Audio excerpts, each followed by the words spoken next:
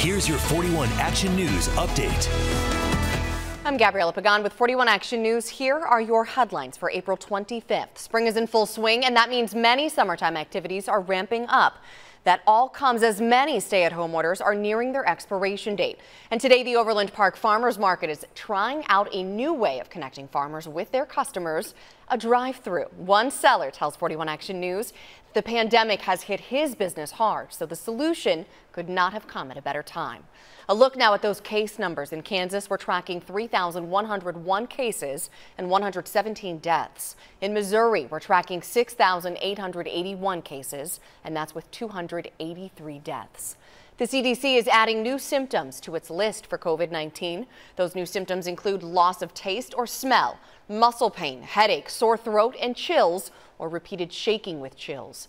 The three original symptoms do remain on that list. Those are fever, coughing, and shortness of breath. If you have any of these symptoms, you should reach out to your medical provider. And coming up tonight at 6:30, you can watch more in-depth coverage in our coronavirus special, which will focus on the biggest headlines around the country and information to help all of us maneuver this new reality. Your forecast is next.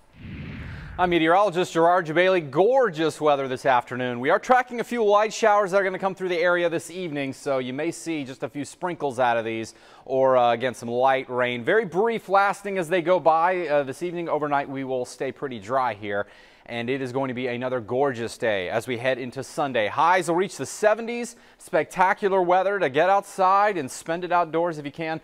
Here's a look at your 7-day forecast. Rain and thunderstorms will return with the chances around 30% on Monday.